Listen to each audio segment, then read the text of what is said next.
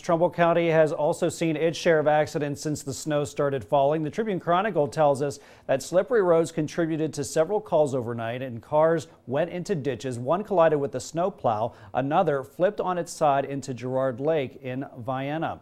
Now, a 911 call just before 9:30 last night said that a car had flipped into the shallow waters between Niles Vienna Road and Scoville North Road southeast. Everyone got out of the car safely. Another car wrecked in front of a plow truck between State Route 82 and Scoville North Road southeast in Vienna.